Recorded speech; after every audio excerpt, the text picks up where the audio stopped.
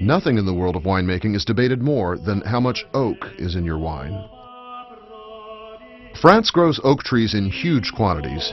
Nearly a quarter of the country is covered by forest. And while other countries like Hungary and the United States produce oak barrels, French oak has become the standard by which all others are judged.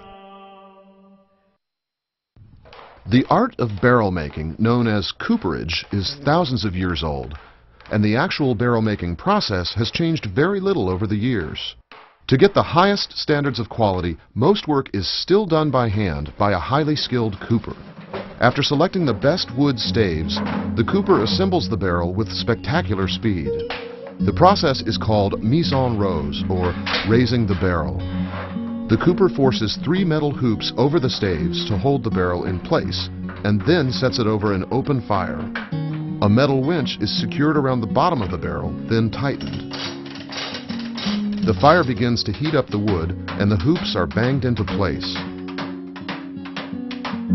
The cooper wets the barrels, and the combination of heat and humidity make the wood fiber flexible. Now the cooper can tighten and gradually arch the wood staves until they form the shape of a barrel. Then more hoops are added to hold the barrel in place.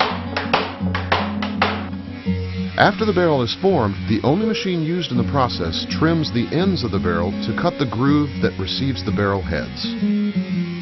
How long the barrels are heated results in different toast levels, which influence the taste of the wine.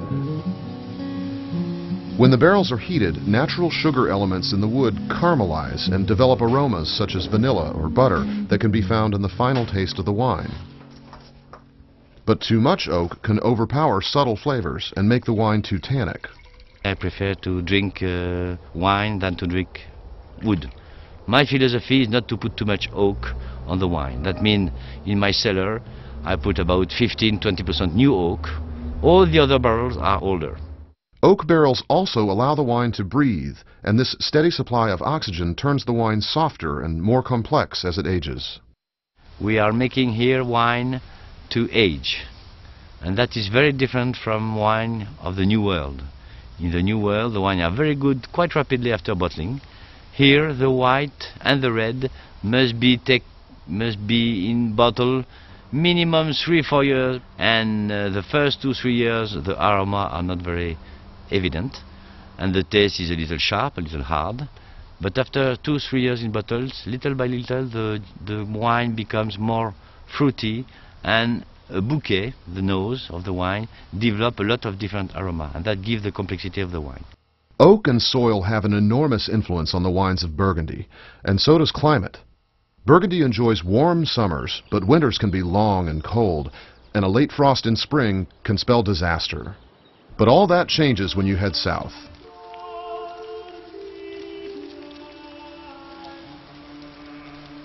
You know you've arrived in the south of France when the sky turns azure